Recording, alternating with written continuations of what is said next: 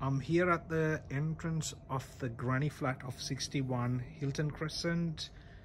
Walking through to the granny flat. There is tiled flooring. You can see the kitchenette. There's a one air conditioner. There's LED lighting. Current tenant is paying $200 a week for the granny flat.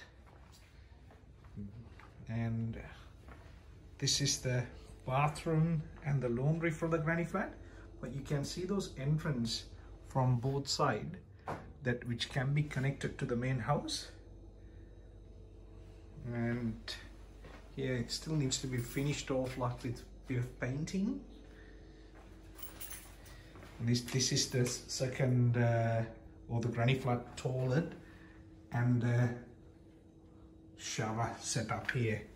So this can be easily, this currently getting $200 a week once everything's finished off, but there is possibility of minimum of $150 per week for the granny flat and another $300 for the main house, or the potential it could be $350 and $200 in a best case scenario for different houses.